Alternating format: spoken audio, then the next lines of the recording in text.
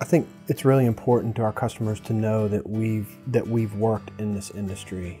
Really, we have power clients all over the country, and this is an industry we love. I mean, it's fun for us.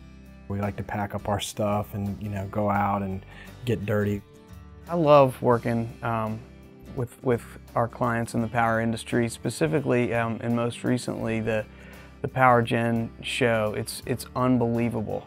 You've got over 20,000 people, over 1,500 vendors in one ginormous building. Barry's been going to Power Gen for years and years, and this was my third go round, and I absolutely love it. When I first got into this business, I didn't really have much experience like an advertising agency had, so I knew I had to compete in a different way. So what I decided to do was go after big construction companies, because I knew they had needs. I knew they needed websites and brochures and trade show booths and videos and a lot of things that we could produce, but it wasn't very glamorous for advertising agencies, so they didn't go after that business. In the late 90s, I got introduced to a company down in Norfolk that staffs power plants all over the world. We were creating different marketing materials for them, and they said, hey, we've got a big trade show coming up we want you to design our booth for, called Power Gen.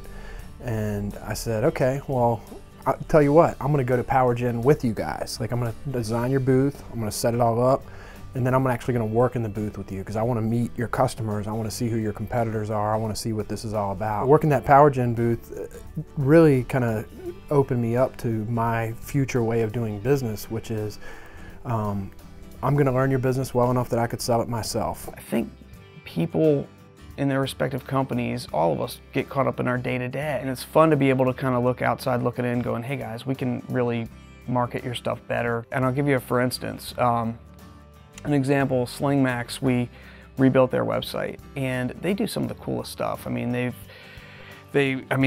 beautiful pictures of the space shuttle that they've assisted in with their slings, and they didn't show it on their website.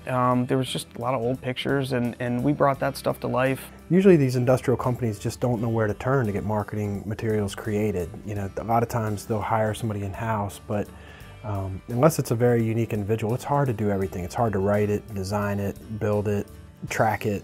So I really consider us an outsourced marketing department for these industrial companies. They need a company like ours to come in, learn about them, and communicate that to their target audience to generate new business. From National Heat Exchange in Youngstown, Ohio, to SlingMax in Pennsylvania, to Valve Technologies in Houston, Texas, we're all over the map with the folks that we're helping in the power industry. And the thing about it is they've got some incredible stuff to show.